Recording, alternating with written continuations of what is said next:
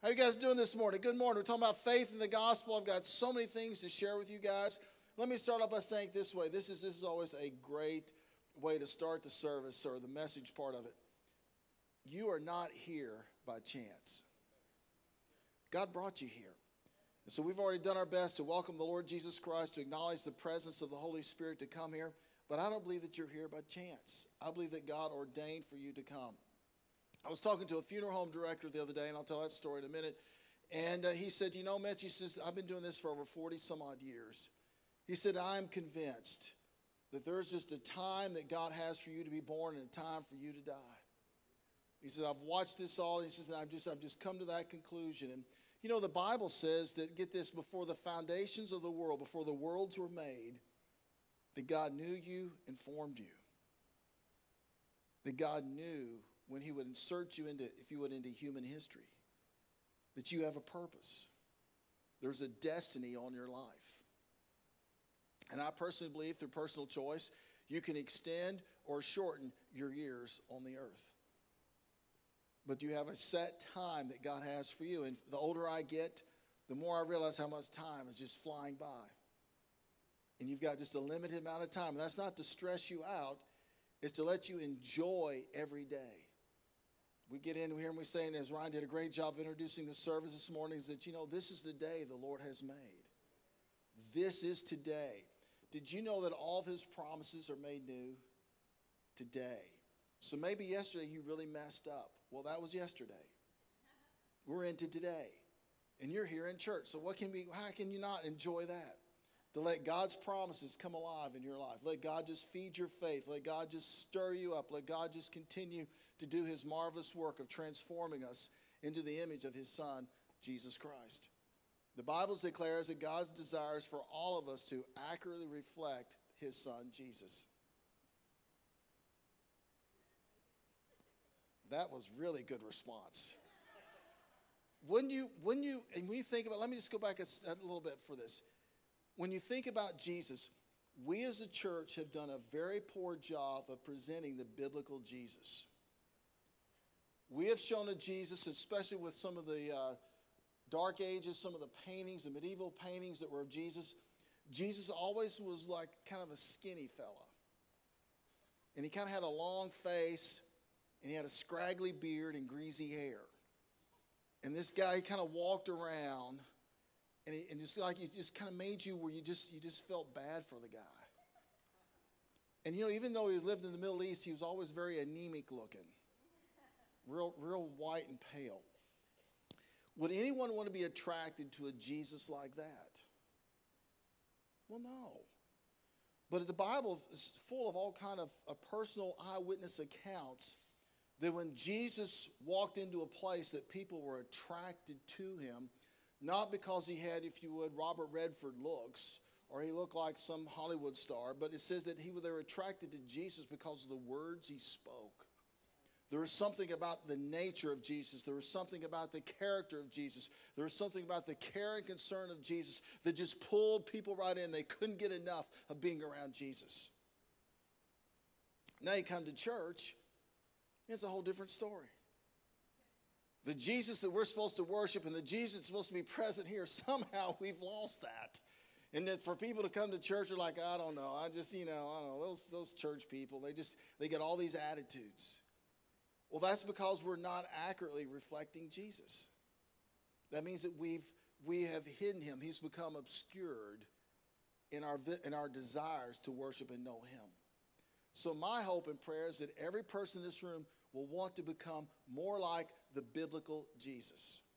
That you'll be more loving, more kind, more tenderhearted, more engaged, more sensitive to what the Spirit of God wants to use your life purposes for, to fulfill his purposes for your life. Did you know the church is on a mission? Jesus has put a church on a mission. We are called, get this, we are called to preach the gospel. The purpose of the church of the Lord Jesus Christ is to keep the main thing, and that's his gospel.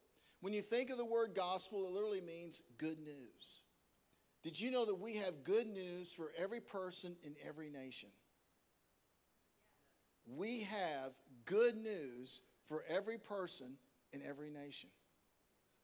I'll say it again. have good news. Now, here's what happens a lot of times in church life. You guys come with me on. You got to help me out. Little crowd this morning, so you guys got to be all amped up. Okay, here we go. When the church doesn't reflect Jesus accurately, it makes our culture not want to know him. It creates problems in our culture because the Jesus that is the biblical Jesus, the church of Jesus, is not accurately reflecting that, therefore causing the culture not to have any interest in this Jesus Christ. And so you see it a lot of times in church life, and I'm making fun of ourselves as church people, but we're going to church, instead of like we say, okay, we're going to church. I'm going to church this morning. Now, if I were to tell you, you could go to a concert, go to a ball game, you could go see the World Series, you could go see all this stuff, man, there'd be this excitement and enthusiasm. Still, we're going to church. Honey, get the kids ready, we're going to church. And then you come to church, and you're out, maybe out in the parking lot, and I'm watching you guys. I watch people in the lobby, man, they're all happy and excited and jumping around. And something about these doors, they walk in and there's...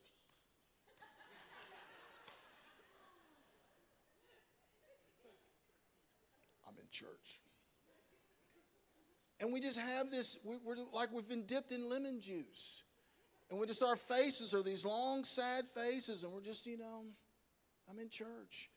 And let me just say this, a lot of times we have people going through issues, and I get that. People going through divorce, people going through marital problems, people raising their kids, and their kids are acting crazy, and they've got financial pressures, and they've got physical problems, and they've got all these things that are just their struggles. We understand. But for the church of Jesus Christ, there has to be this passion that life is not about you, it's about him. And I've been called to reflect him and to show him and to demonstrate his love and his kindness. And so when you get your mind and your thoughts off yourself, it's amazing how God can use you to do incredible things. It's amazing how God can just transform the situation you're in and make your life better. Because you're not always possessed thinking about self.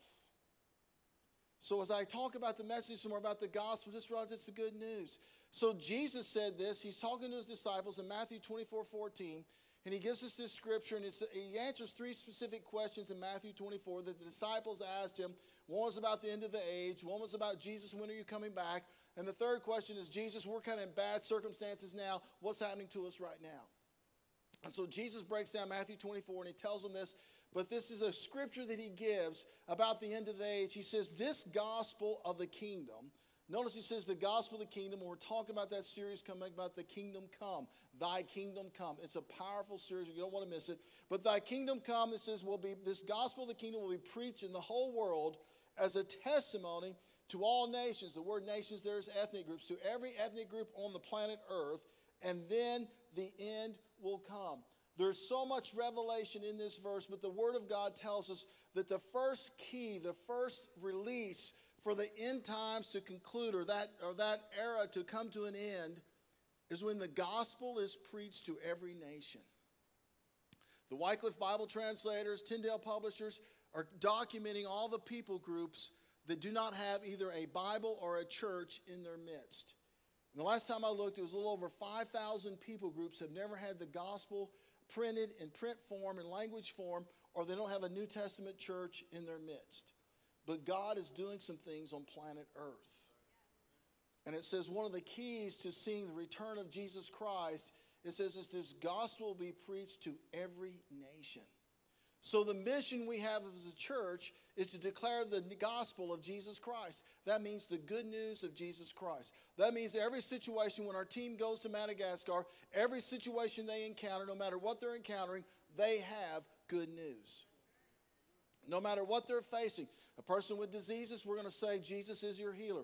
People that are going through unemployment, they need money. We're going to tell them that God has a way to prosper you and to cause you to be employable, to gain some talents, resources, abilities that you can use so that you can have gainful employment. We have some good news for you when you begin to go through your marital life. And I can just go on and on, or your emotional life, and you're depressed and fearful and worried. We have good news for you. Why is that? Because the gospel works. The Lord Jesus Christ will endorse his word. I've been in too many situations, too many places all over the world, not just in America, where God has shown up and done some incredible things because Jesus loves to work with his church. Jesus loves to be a part. Listen to what it says, and let me just talk about the gospel for a second. Did you realize that when you gave your heart to Christ and you asked Jesus to come live in your life as a believer, that God changed you from the inside out? Everything that you had done wrong, everything you had spoken, everything the way you have acted, everything that you had done that just brought conviction or guilt to your conscience, in that moment, you get a clean slate. You get erased. You never again have to go through the rest of your life carrying that stuff with you. That's what makes Christianity different than every other religion in the world. It's a thing called forgiveness. The blood of Jesus will separate you from your past. Some people here and some people in the live stream need to hear that. There's a demarcation when you give your life to Christ that takes your past life and it is removed under the blood of Jesus. There's a cleansing. And for a lot of people, they've never experienced that because they've never understood the gospel. But the gospel message is more than just forgiveness of sin, as important as that is.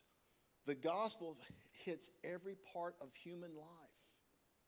It hits your emotional life, your relational life, your physical life, your financial life. Every aspect of life, the gospel message implies or speaks to those areas. So as a church, we have the gospel. We have good news. We have an incredible message that Jesus died, he was buried, and he rose again. He's alive right now. So as you speak and teach and preach, Jesus is right there with you to endorse you, to back you up as you step out and follow the leading of the Holy Spirit. That was good, Pastor Mitch. Thank you. There's just so many incredible things that God does for people when they have just a little bit of faith in a great big God. God shows up, and you see the presence of God, and God just does his marvelous ability, and you're just amazed. And all of a sudden you realize, speaking the gospel, it's not about me. It's not about my life, not about my adventures, even not about my Bible knowledge. It's all about him. And he does his work, his incredible work. Let me tell you a quick story. I was in one of those kind of mini fast food restaurants the other day with another pastor friend, and I saw one of the wait staff walking by, and I recognized him, and I knew that his family were a strong Christian family in another church. And I'd read a report this summer that he'd gotten in some serious trouble. He'd fled from the police, he'd gotten arrested, spent time in jail, and I knew this young man, and I knew his family. I said, when you got just a minute, you run around here. So it was kind of slow. I said, can I speak to you? He said, sure. So he stopped by the table, and I just said, what happened this summer? It was in the public. It was in the newspaper. I wasn't gossiping. It was just, what happened this summer? He goes, I was with some work friends. They went to the bar down at one of the Mexican restaurants downtown. I got there late. He said, maybe I had a drink. Yeah, maybe I had a drink. And I'm with my friends. We're walking down the street, and this guy's on this bicycle, and he was harassing us. He was making fun of one of the ladies I was with, and so I just punched him. And then I realized I shouldn't have done that. And then he says, so then I was trying to leave the scene, trying to get away from this guy, and this other guy started chasing me on a bicycle, so I started running. Well, the guy that was chasing me on the bicycle, the second guy, was the police. So he went to jail for 3 weeks. And this guy had his journey. He wanted to be he wanted to be in the State Department, do all these other incredible things. And I had to tell him, I said, you know what? Too bad. That's not good news. I'm sorry, you're just a loser. Enjoy jail. That's not it. I know as a Christ follower, you can't give in to what everybody else says. I have to know the Bible, know the Word of God. I looked him right in the eye. I said, you know what? If you will get your life aligned with the purposes of God, if you'll just come under and let all your life invest in the kingdom of God, go for Jesus, live for Jesus, love God, he can take this situation that you're in. You're going to spend the next 18 months having to stay here in State College. So he gets through all this trial. I said, God can use this for your good, and he will restore you, and he'll do some incredible things in your life. That's the gospel. That's the good news, guys. No matter what circumstances you're facing, let me just go through another story, because some of you need to hear this. You need to have some hope about your circumstances. I just sensed that this morning.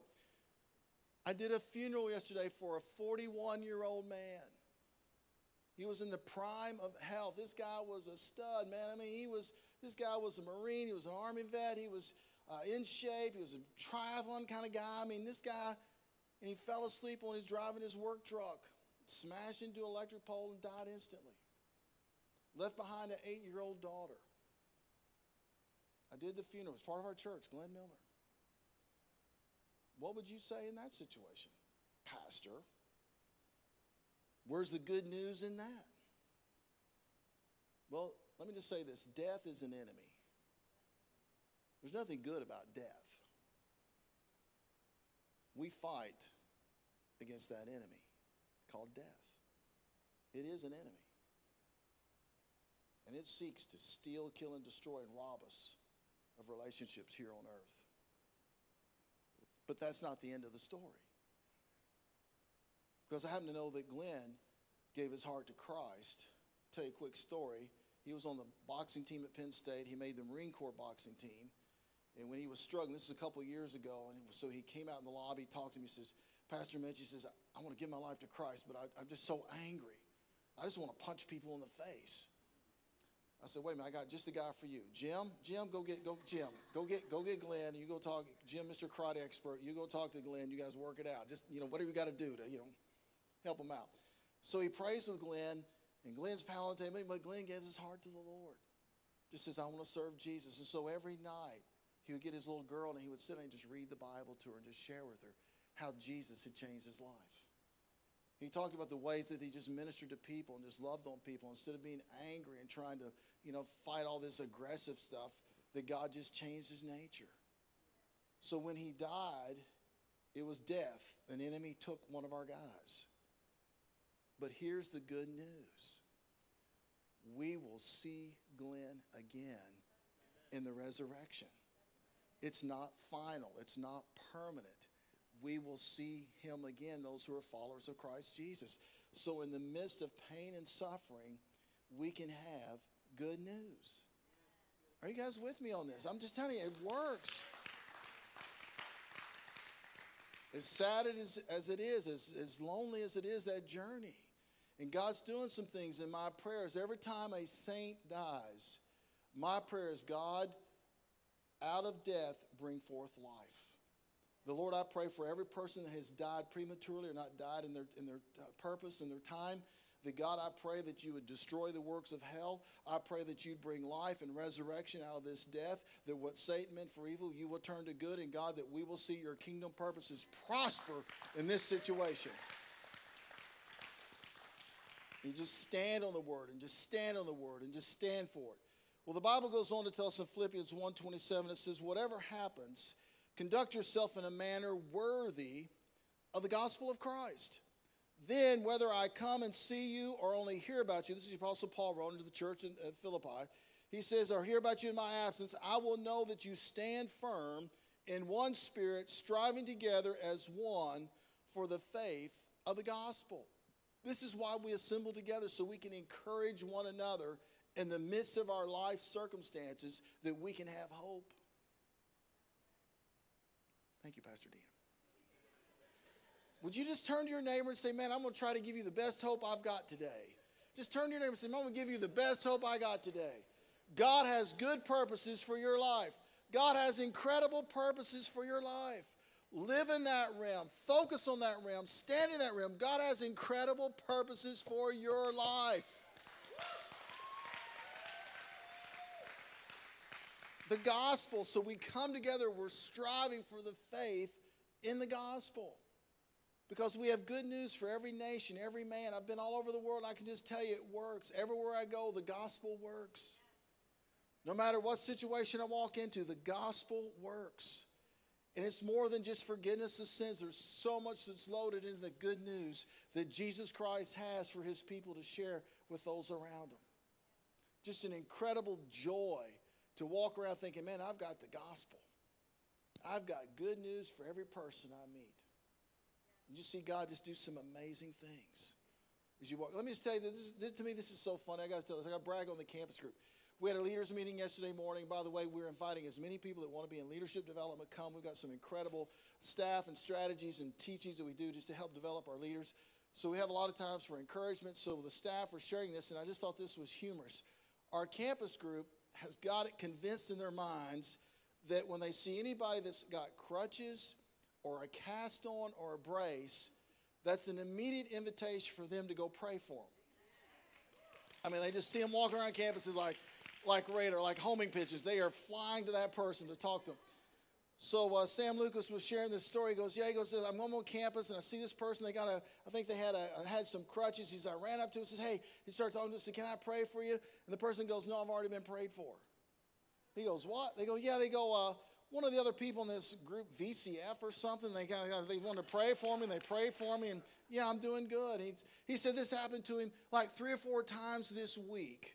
Every person he wanted to pray for, they'd already been prayed for.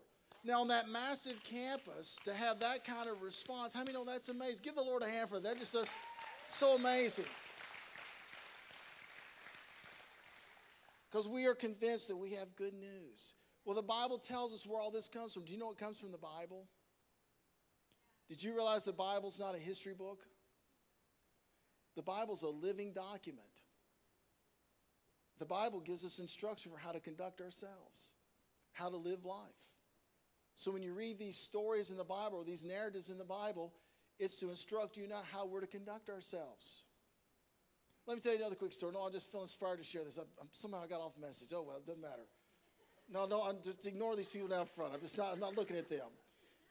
But I remember my dad was telling me the story one time that he was with this business owner, and this guy was wanting to, come to Christ, and his business was failing, his marriage was failing, and all this stuff. And my dad just stopped him and said, why does Jesus want your failing business? And why does Jesus want your failing marriage? He said, why don't you give God the best? Give God when you're at the top of your game, not when you're at the bottom. Give God when you're doing your best. So if you got a business and you're trying, okay, yeah, it's going good, I'm going to keep it for myself. That's not the right attitude. So when you're at the top of your game, you give things to God. Anybody turn to God when things are bad? Come to Jesus. They call it jailhouse religion. But how about when things are going good? How about when things are going well in your life? You don't have any needs. Are you still preaching the gospel? Are you still fervent, still excited about the things of God? Still feeling like, Jesus and you are a team and you're following him and loving him? So all of a sudden we come as a church, we come out of being a need-based to where we become faith-based. Faith-based is, man, God's going to meet every need. We're so excited to be here this morning. God's got some incredible things. I can't wait to worship. I can't wait to praise him. Glory to God. He got some good news for me. Because I'm coming on the basis of faith. I'm coming on the basis of faith, not need. So I come and I say, God, thank you. Thank you for this incredible privilege. Listen to this story. I'm trying to wrap up. This is in Acts 3. It says the disciples were going to pray. How many know that prayer is a good thing? We had a men's prayer. We had a men's group meeting yesterday morning. I got a chance to talk about prayer. Prayer is essential. Prayer is not just telling God everything you need. Prayer is where you listen to God. Let God speak to you. Let God direct you. He knows what you're going to go through that day. Believe it or not. Did you know God created time? God knows the beginning from the end. He knows where you're at right now, today. He knows what you need. And if you will open your ear and listen, he will get you ready. Let me give you a quick example. The Lord spoke to me and said, you need to bring another shirt to church this morning. And I didn't do it. So after first service, I was soaked. Man, I looked nasty. So I had to go get in my car and drive home and change shirts because I didn't obey the Lord. I was kind of like, if I just obey the Lord, he would save me all this stress of trying to drive back and forth to come in here and act all spiritual. You know what I'm saying? My point in sharing with you is that the Lord knows what you're going to go through. And if you will just obey, it will go well with you. And if you have an ear to hear, to listen to him, he'll do amazing things through your life. So the disciples are going, I'm trying to get the story. So the disciples are going to pray. And forget the scriptures. I'll just tell the story. So I'm just teasing. But anyway, so the disciples are going to pray. And it says, and there was a lame man there who'd been sitting at this temple gate called Beautiful for decades. Did you realize that this man sat under the teachings of Jesus and didn't get healed? Jesus was in the city. The guy was there. So that just tells you, and this is why I'm talking about being led by the Spirit. Just because you see a need, it doesn't mean that you're to meet that need. Jesus just passed by and the guy didn't get healed. A few years later, Peter and John going to pray. They come in. The guy says, hey, do you have any silver and gold? I need some money so I can survive. Peter looks at him and says, silver and gold have I none, but what I have I give to you in the name of Jesus, walk. It says this lame man who'd been there for decades jumped up after Peter pulled him up. His ankle bones were strengthened. It says he went walking and leaping and praising God. Walking and leaping and praising God. Walking and leaping and praising God. This is all these people gathered, this crowd gathered, and they were just amazed as they began to gather and say, look, we know that guy, and he was that crippled guy that was a beggar. Now he's this ballerina dancer guy. What's going on here? And Peter gets to him, and this is the verse I want to get you because I think Peter has some incredible insight when he shares this verse. Listen to what he says in verse 16.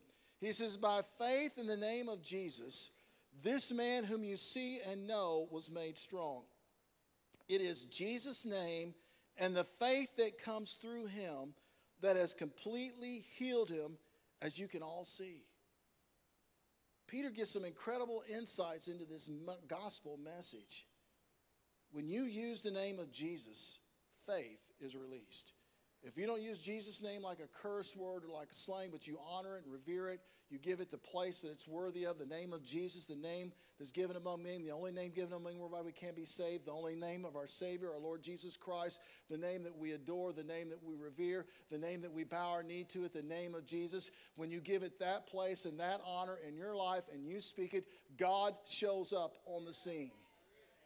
And God does some amazing things. But it says also, it says it's not just faith in his name, but faith that comes through him, because when Jesus comes on the scene, faith is released.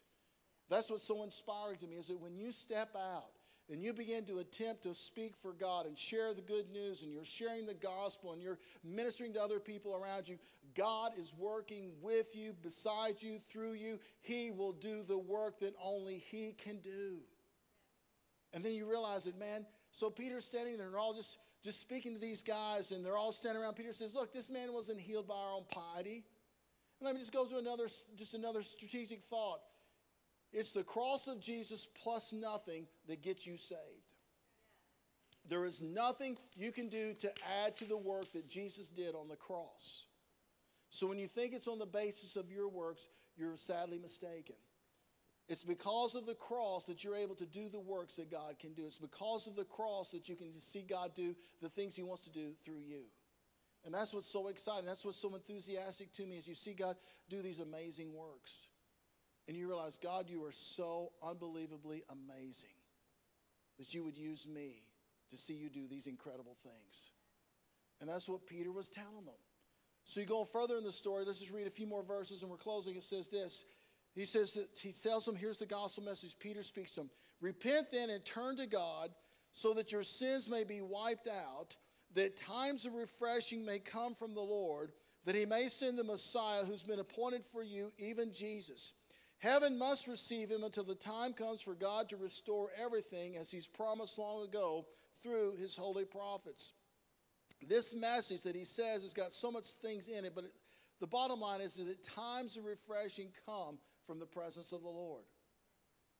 Just feel this strong. If you're feeling like, I feel like a real weariness, that's usually a key indication that your time with the Lord has been cut short.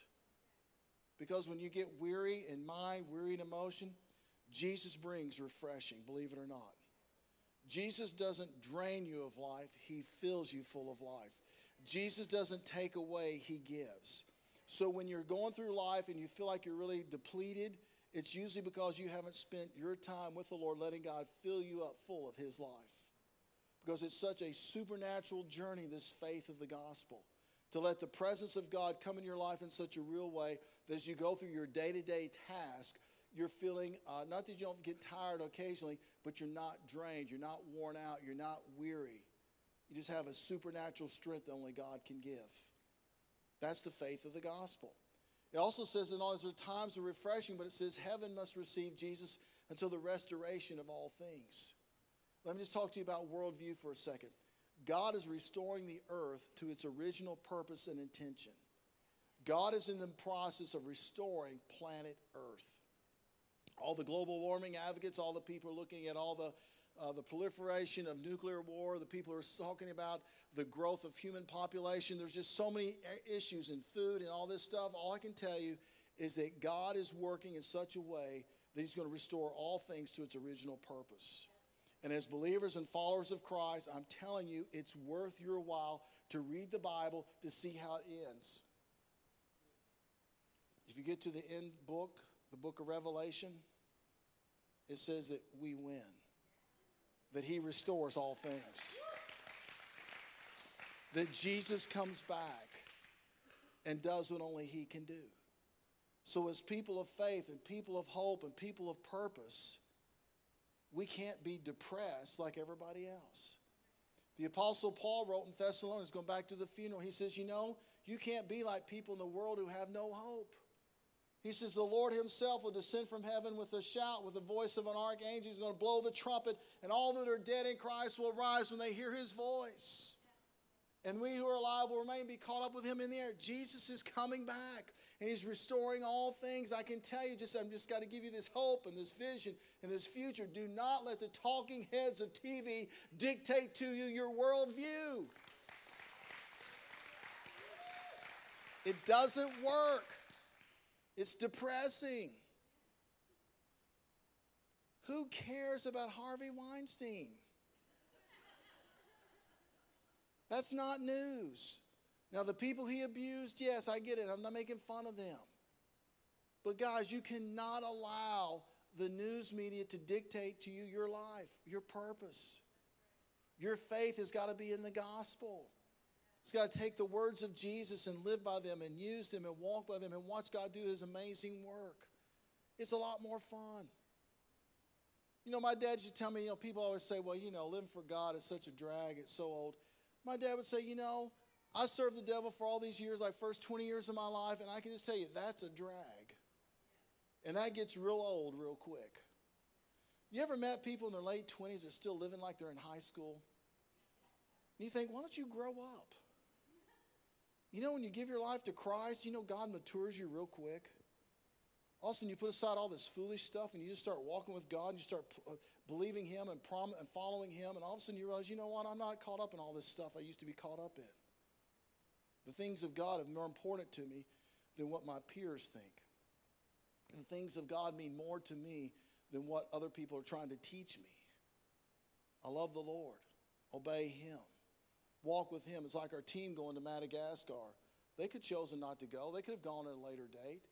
We prayed it through and felt like God was giving us an assurance they need to go. This is the time they need to go and speak and share and minister. So it's an adventure. If you're following the true Jesus, you're never bored. Trust me. I was so tired when I woke up this morning, I didn't want to come to church. I just want to lay in bed. People say, you're the pastor. I know. Just being real. And then I realized, guess what? Jesus was going to be here. And God's people were going to be here. And it would pick me up to another level than what I had previously. That's the whole purpose of church, is to encourage you. Encourage you in your faith. Encourage you in your walk. Last scriptures we begin to close, wherever I got in this. Okay, first Acts 4:30-20 says, when they saw the courage of Peter and John and realized that they were unschooled, ordinary men, they were astonished. And they took note that these men had been with Jesus. As for us, we cannot help speaking about what we have seen and heard. This is the key of the gospel. God wants you to see and hear things. God wants you to be the one to speak his word. God wants you to be on this journey of faith where he uses your lips, your mouth, your energy, your qualities to extend his kingdom purpose. God uses you, and you're on this faith journey. So you have these adventures with Jesus. I mean, I didn't realize sitting in a restaurant that I'd run into this guy who'd been arrested and all this stuff going on in his life, but it's a divine purpose. Had a pastor call me. He said, Pastor Mitch, can I get with you? Can I go? I said, yeah. He said, I've just been to Madagascar. I've run across about 3 or 4 people in your church. Can I come? I need to talk to you. He started sharing with me. He's saying all this stuff. He says, you know, it's just the divine appointments as we got together. He just was just so full of encouragement of what God was doing in his life, his church, his ministry, but also what he saw God doing here with us. You need that encouragement daily. We got to encourage one another. The Bible says encourage one another to love and good deeds. You guys want to hear a cool story? Am I close to being done? Where am I at? What do I want to do? The Bible tells us, we'll finish up. This is for the music team. 1 Timothy 6:12. 1 Timothy 6:12. That's for the music team. That verse is coming up. Bible tells us fight the good fight of faith. Here's the thing, is that how many know that we received a spontaneous, on-the-spur offering for this African-American man that was riding his bicycle down the road? A bigoted, racist guy in a pickup truck tried to run him off. He ran off the road. He hit a tree, had a concussion. He was self-employed. He was trying to work. So one of the families in our church, the Thors, Patty and Jim Thor, this guy worked for him. He does some subcontracting on different properties or things that they own. They said, this is this guy. Would you just pray for him? We got this in between services last Sunday. I just felt like we should receive an offering. So I just came together because our care fund has been extinguished. And so if you'd like to give to the care fund, we could appreciate it. But we didn't have money in the care fund. So I'm like, let's just receive an offering. Guess what?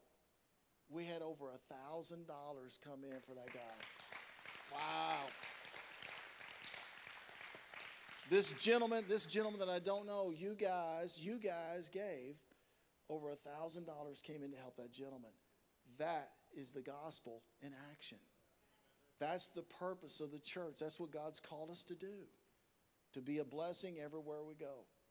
Say it again as I'm trying to close. It just keeps coming out. But you cannot outgive God. You cannot outgive God with your time, your finances, your ability, your emotions. There's not any realm that you can do for Jesus that you wind up being depleted. You cannot outgive God. So to me, the things you've seen and heard, be a witness of those things. It's like this morning we had some healings that wanted to come up. My Pastor Dina come up. We're going to say a prayer in just a minute, but we're going to share some of the healings. She has some words for some more healings. So if you guys will stand, I'm trying to close. See what the Lord wants to do. We'll pray for you in just a second. We want you to hear some of these things that God's doing. Okay, we are so excited. So this morning, first service, I had some words for people that had shin splints, and for somebody that had a right elbow, had something going on there, and we had people come forward with both of those things and got touched and healed them. Yeah, I think that's exciting. Jesus is still healing today. So we have a ministry team if you guys want to come forward, because I believe if you still have those things, that wasn't just for first service. If you've got shin splints, problems with your right elbow, if you're watching on live stream and you have that, just believe with us in prayer. God wants to bring healing. We also have words for high blood pressure. I believe there's somebody here right now that has tingling in their feet. God wants to bring healing to that. Also for a left ankle, something going on there, He wants to heal. And if you have any ulcers in your GI tract, I believe that God wants to bring healing to that. And yes, I do have. I also know that God wants to bring, if you are just hearing the testimonies that were given, that there is a boldness that we are looking for, and that if you come forward and pray with somebody, and it takes a boldness, it takes a step of faith to step out of your comfort zone, come forward, that God wants to release that boldness in your life, and He also wants to bring times of refreshing. If you're here, Pastor Mitch shared that earlier, He has a time of refreshing for you. Come forward for prayer. That's good. Let's bow our heads for a word of prayer. Father God, we thank You for this moment. If you guys would take just a second, this won't be long, but I just need to just double check with every person in the room. My friend Glenn passed away accidentally. Death came too soon. If you're here in this room this morning and you're not for sure if you were to die when you stepped out into eternity, that you would go to heaven, this is your moment to make things right. Or like the young man I met in the restaurant whose life was not aligned with the purposes of God and got himself in trouble. This is your moment to make it right. This is your moment to say, okay, Jesus, just repeat these words in your heart. Just say, Jesus, I ask you to forgive me. I ask you to cleanse me. I ask you to fill me. Jesus, I ask you to be my Lord and Savior. You start that journey of faith with the rest of us who we're trying to trust Jesus and follow Jesus and obey Jesus.